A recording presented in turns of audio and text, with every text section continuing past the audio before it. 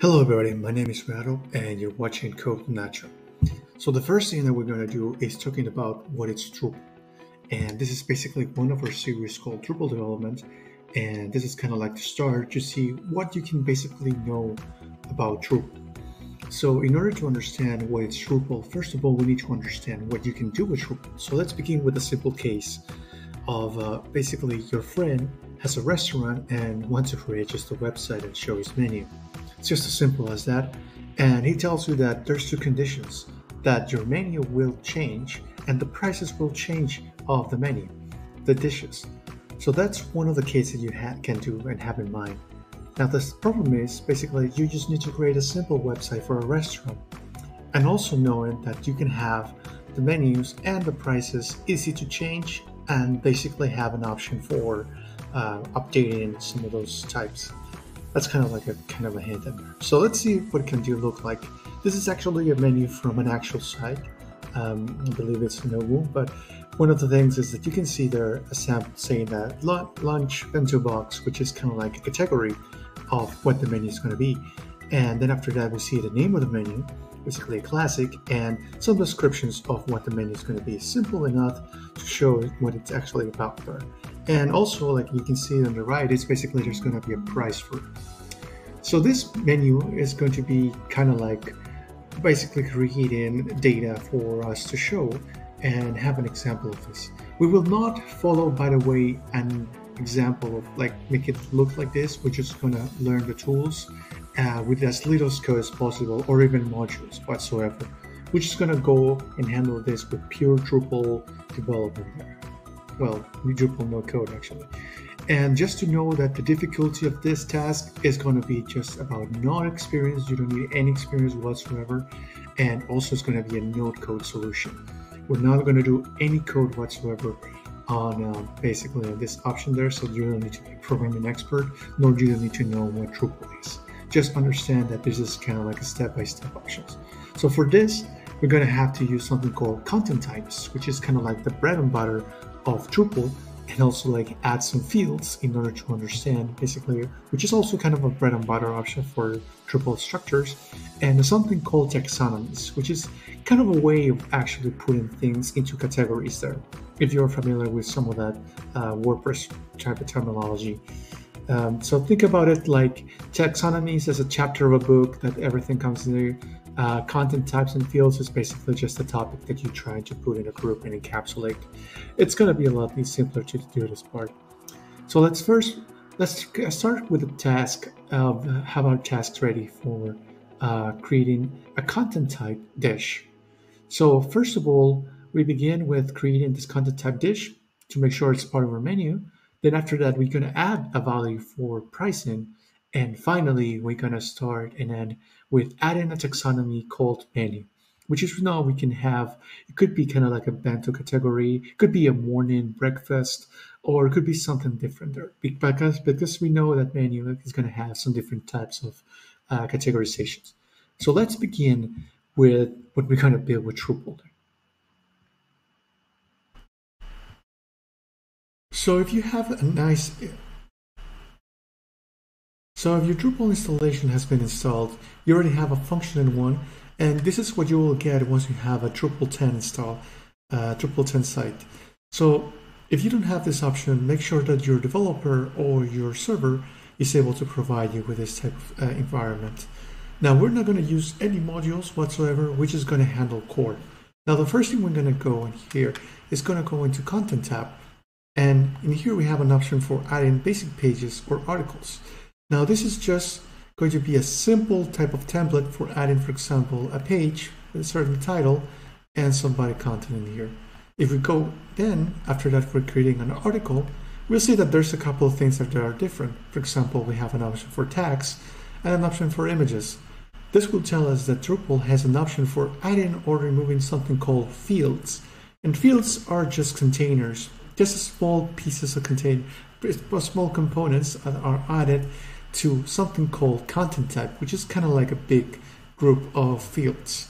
So keep that in mind when it comes to the extensibility, knowing the extensibility of what Drupal can be. So in order to handle this and actually create our own dish type, we're going to go into structure, content types and create our dish content type. Now this is something that we're going to have, think of it like a group. We're just saying that, say this is a delicious dish. And that'll be good to go. Then after that, say this is a dish for the label. Let's hope this goes promoted into the front page and create a nice version. We don't really need an author and a date because this is more likely the work of our chefs. Great. Now if you notice here, we have an option called Manage Fields, which will be kind of redirected to it and have an option for body. If we go again into content and add content, we'll see our dish being available for this. And we see that it has an option for body. But there's a couple of things that are missing. We need an option for price, and we also need an option for categories. So in order to add those, first of all, let's go in here into Manage Fields again and add a new field. Then after that, let's go ahead and select number. Now this is kind of like the Drupal nice navigation. It will tell you what you will need. Let's call this field called price. Now let's see what actually one of numbers will we need. It's either an integer, decimal, or number float. I'll go with decimal because even prices are suggested for to use this type of number. Let's go ahead and continue. Set precision to 10 and 2 for scale. This is kind of like the decimal value that you want to have the digits after the right decimal. Now let's take an option for 1 because we need only one value for pricing. Also we'll set up a minimum of maybe 1, well maybe 0 because there's really not a minus dollar type of price for burgers. Go ahead, we have save settings. Let's go ahead back into create dish, content, remember content, add content, and dish. I'll skip that option in the future. And we now have an option for price. Let's just say the price is something very important that we need to have. And we really need to add a price before we add a dish. So let's go ahead and here price back again into manage fields. And remember, the way that you go in here is by structure, content types, and then there you go, you find the option for dish, and here click on manage fields.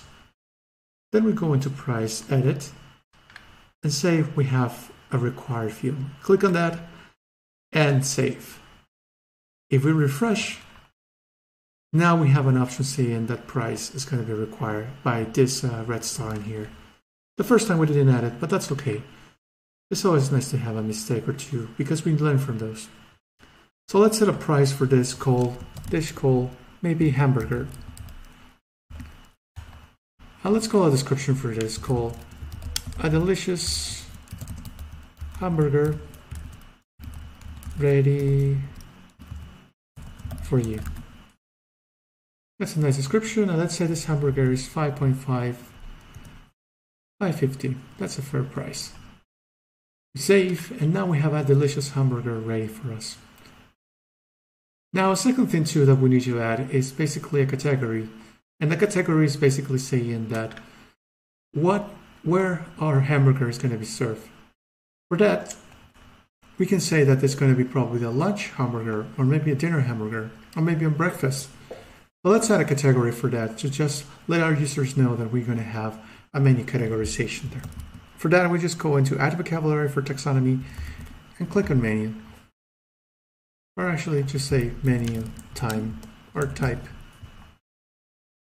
Save it. Now let's add some terms to it. Let's say we have 3 terms called breakfast.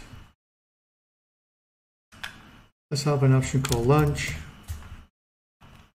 And we can also add some description to it.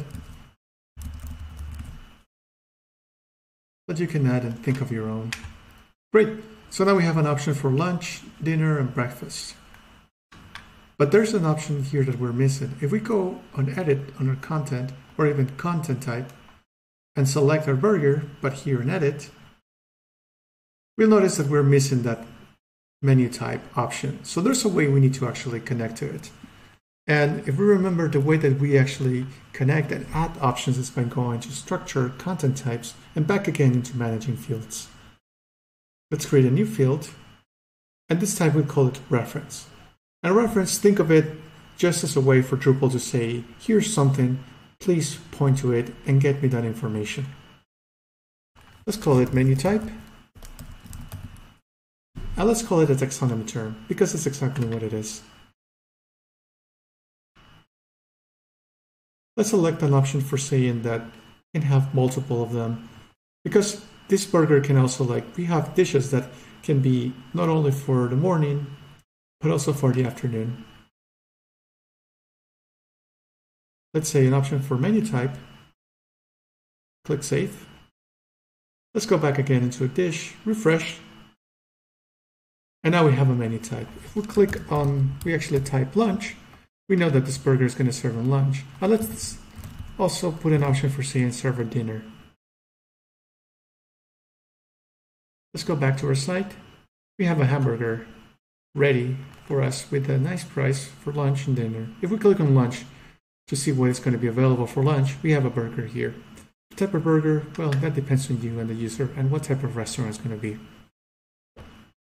Let's go ahead and create another type of like content there, because we need another dish for this, for a burger.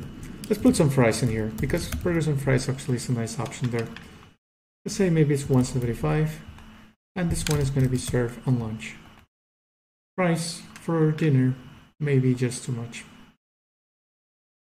Again, we have fries and we have burgers. If we go to the home page again, we have hamburger and fries. We didn't add any description for fries. Well, let's go ahead and just say them. Maybe say delicious set of homemade fries. And you can put extra description in there for details. Great. Now we have some descriptions. If we go ahead back into the home page, now we have a description for fries and hamburgers.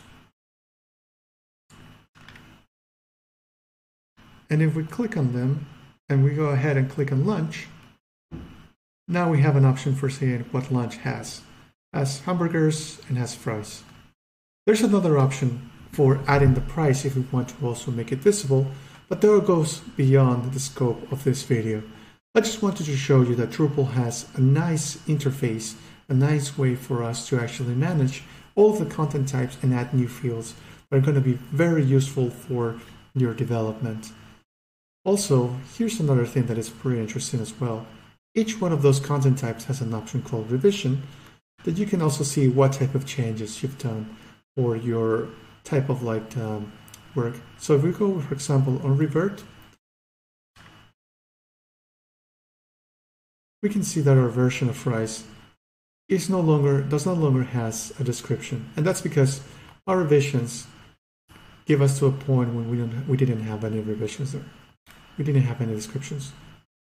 We can go back and say maybe we did a mistake, update back, revert to the option that has a description, and again go back to our fries, and now we have a description back.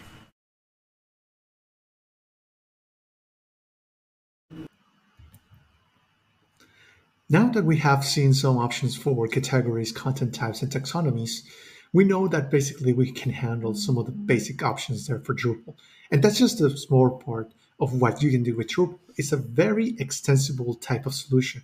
You probably noticed that this is not only for a website. You can use it, for example, if you want to have kind of like a different store that has different type of category menus. You can use it as an option for creating an inventory in such a store. Say, for example, we need some recipes for this menu, and you can use taxonomies as an option for saying what kind of ingredients will be part of this dish. Say, for example, we have a category, a taxonomy that has, say, for example, we have a dish that's just a burger. You can create a taxonomy that has all the ingredients that are part of that menu there, and you can have different types, like different burgers included to it. So you can say any type, or create a filter system that says that if you have lettuce, or you have tomatoes, or perhaps a couple of patties, or even chickpea burgers, you are able to actually have a way for categorizing those type of like content types. And also one thing too, this is all core Drupal. There's no extended modules or plugins or widgets being added to this. This is all done with core Drupal.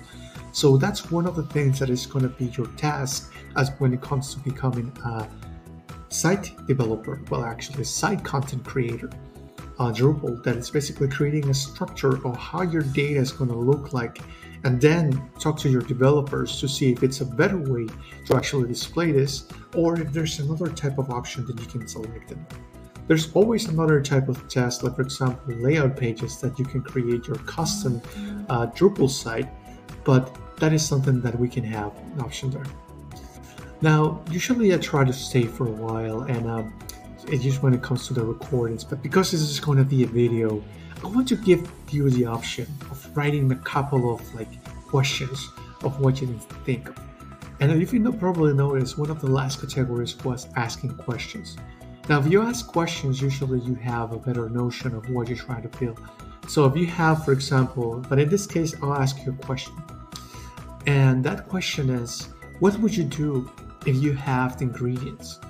Now, if you haven't have a local Drupal development set up correctly, I have a video of it right over here in one of those links, and it will guide you how to install your own Drupal. There's also plenty of documentation on how to get started. And even if you have Drupal, for example, installed on your computer, or even if your local server like HostGator or something like that, then you're able to do whatever you're seeing in this video.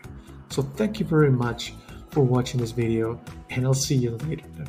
Please subscribe if you actually like to have more videos like this. This is standard, talking about not only Drupal but also type other tools, and also we can have a more code base intensive type of solution. So thank you very much and have a great day.